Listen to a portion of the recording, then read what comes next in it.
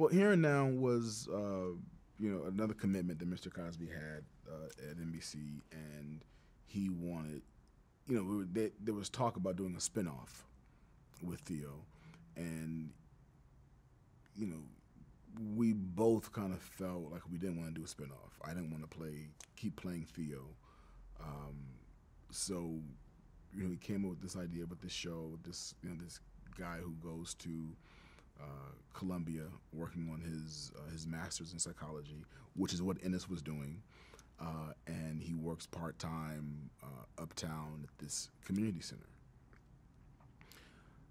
Granted, it wasn't Theo, but Theo was majoring in psychology. Theo worked at a community center, so it was basically Theo by a different name.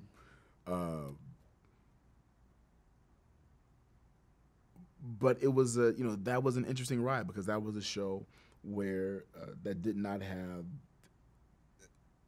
full support from the network, and it kind of made things frustrating because I think the network thought that doing a show about a community center, with young kids was not going to be funny. It turned out that people loved the show. When we taped it, the audience loved the show. When the pilot tested, everybody loved the show. It became the #2 rated pilot. And when that happened, we just all knew that, our show was going to come on. Of course, it's going to come on Thursday night. If the whole world, at least the country, is used to seeing, my face at a certain time on a certain day for the past 8 years, of course, you take that face and you put them on that same night. So we all assumed, okay, well, the show's going to go on. What, is it going to go on at 8 o'clock where Cosby went and, before Different World? Or are they going to bump Different World up to 8 o'clock and put Here and Now at 8:30? We knew that was going to be the only question. And they, much to our dismay, they put Here and Now on Saturday night at 8 o'clock, which obviously hurt the performance of the show because my audience, is not home.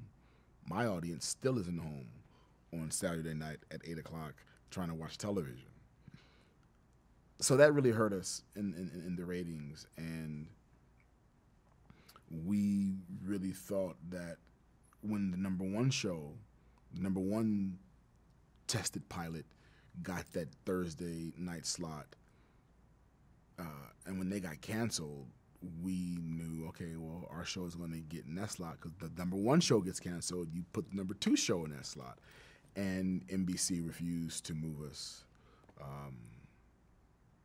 and that hurt us. And the show, it barely lasted a season. I think we got in half a season, and they ended up pulling the plug. But I firmly believe, the show failed because NBC was adamant about not supporting that show.